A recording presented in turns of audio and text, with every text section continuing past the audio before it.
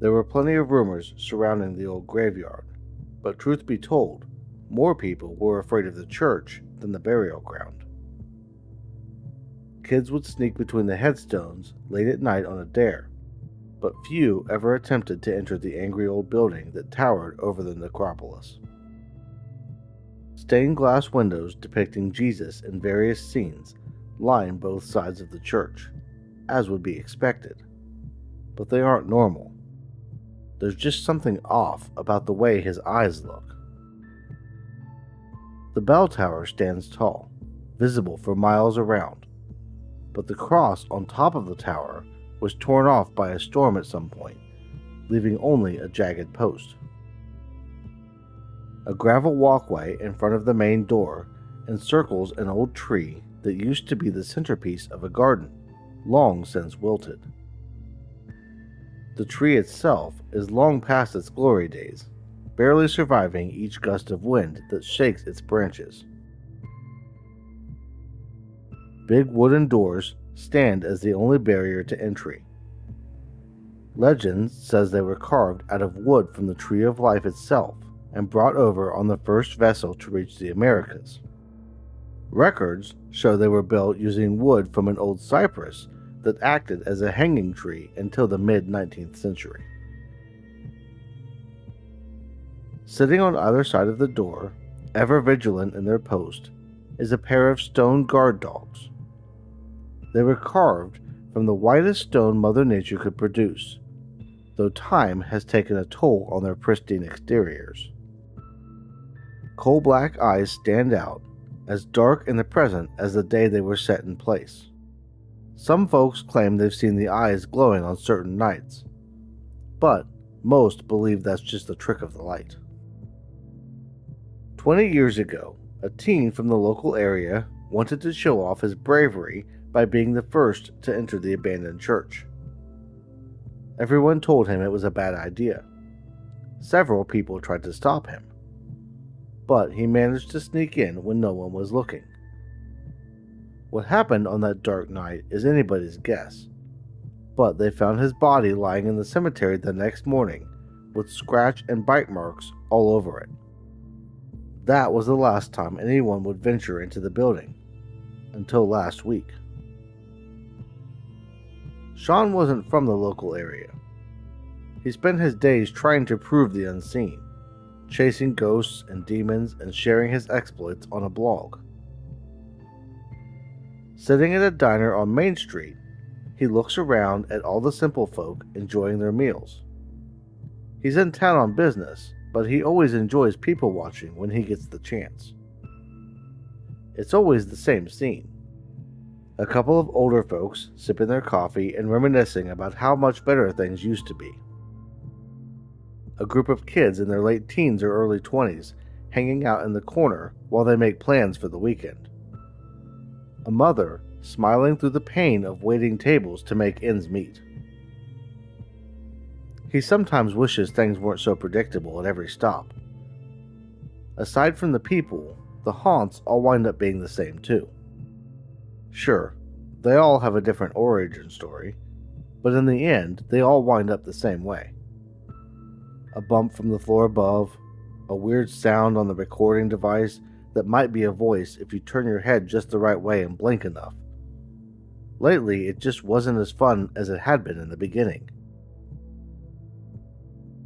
He was 15 when he got into ghost hunting, pushed headfirst into it when he watched a boy that must have been 10 years younger than he was walk through a solid door in a hospital. Asking the nurse about the boy, he would discover that the child was very sick, but she was sure he would pull through. She didn't know it yet, but the boy had passed away just a few moments before. From that moment on, Shawn dedicated himself to finding proof of the paranormal. The search hit home when his parents died in a plane crash just a few years later. He visited the site of the crash several times, but nothing ever showed up. Now, in his late 30s, he was starting to regret wasting his life. The few unexplainable encounters he had over the years weren't recorded, and he didn't even trust his own senses anymore. He figured he would give it until the end of the year and then move on, find something else to waste time and money on. Paying his bill, he left the diner and moved back out into the cool afternoon air. Leaves were falling from trees all around him as their branches were blown around, and he couldn't help but smile. He always loved the outdoors, especially at times like these. Maybe in his next life, he'd be a forest ranger. Climbing into his van, he spent a few minutes checking all the gear once more before heading to the location. He'd been to plenty of old graveyards, but he hadn't had the chance to check out a haunted church yet. Plugging in a couple of batteries he had missed on an earlier check, he climbed up in the driver's seat, started the van, and began making his way toward the location. He pulled up to the gate as the sun sat just over the horizon and got busy unloading. There wasn't a lot of gear to take in at first, but he had to have some lights and a couple of cameras as well as his voice recorder. Going through the gate and walking up to the front of the church, he was unnerved at the sight of two stone dogs staring at him. Creeping past them, he set down one of the lights and reached out for the door handle. A jolt of energy, presumably static electricity, shot through him as he touched the brass doorknob and turned. The creaking sound filled the room as the door opened and he stepped inside for the first time. The interior of the building was in much better shape than he assumed it would be based on the exterior, and there was a soft glow coming from the altar. Moving further in, he could see the floor was polished and there wasn't even a hint of dust anywhere. "Well, I'll be damned," he said, his eyebrows furrowing as his eyes explored the space. "I hope not, but that's not for me to judge." Another voice broke the silence.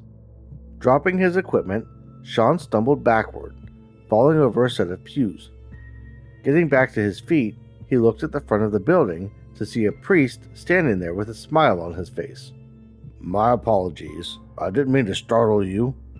We don't get many visitors here. I'm Father Thomas," the priest said. "I should be the one apologizing. I didn't know this building was still in use. It was supposed to be abandoned, and from how it looks outside..." "It's all right, my son. Like I said, we don't really get many people out here these days. Is there anything I can help you with?" "I've heard rumors about this building being haunted. There was a boy who died here a few years back. I don't suppose you'd know anything about that." Shawn started walking toward the priest as he looked around more. "There's no hauntings around here that I'm aware of, and no one has died on the property either. I'm not sure who would be spreading such rumors." Shawn was now standing only feet away from the priest, and he could tell something was off. He looked like a normal priest, but something seemed wrong. His smile seemed to be much broader than it should have been, and his eyes were much darker than any Shawn could remember seeing. As he tried to work out in his head what was going on, he realized that there were no crosses in the old church. It was a little detail that he never really paid any attention to, but churches usually had crosses in them, at least one over the altar, but usually in several other places as well. "Well, it seems like I was mistaken about this place. I'll just grab my equipment and be going," Shawn said as he went back to where he had dropped everything. "Why don't you stick around? We have an amazing service planned this evening. It's been so long since we've had any parishioners." The priest was now standing at the back of the church, still smiling. Shawn could feel his heart racing as he moved toward the door. He could buy new equipment, but he needed to get out of there. As he approached the door, he barely noticed the priest following him. "Oh, you don't want to go out there. That's where they are," Father Thomas warned as he grabbed Shawn's shoulder. Forcing the priest's hand away, Shawn burst through the door into the cool night air. Sprinting to the van, he didn't hear the growls. It was only when he reached the driver's door that he realized he had dropped the keys in the church along with the gear. As he tried to decide what to do, he heard the sound of something running all around him, circling the van. He pulled again on the door, hoping it would open despite the lock. As he started pounding on the window, whatever had been running around him stopped. Taking the chance, he tore back across the yard toward the church, hoping to get back inside and away from whatever was out there. As he approached the doors, he noticed the statues were no longer there, and the door was now shut.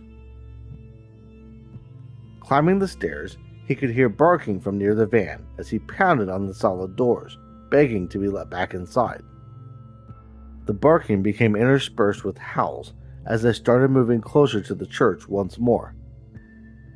Giving up on the door, Shawn moved back down the steps and ran as fast as he could into the graveyard. Before he could get more than a few steps into it, something hard ran into him and tackled him to the ground.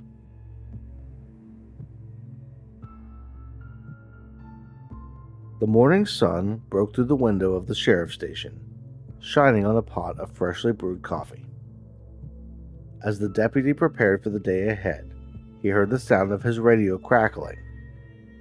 The sheriff's voice broke through, requesting backup and a medical examiner at the old graveyard south of town. Looks like one of the mountain lions had some fun last night. There's not much left of this one.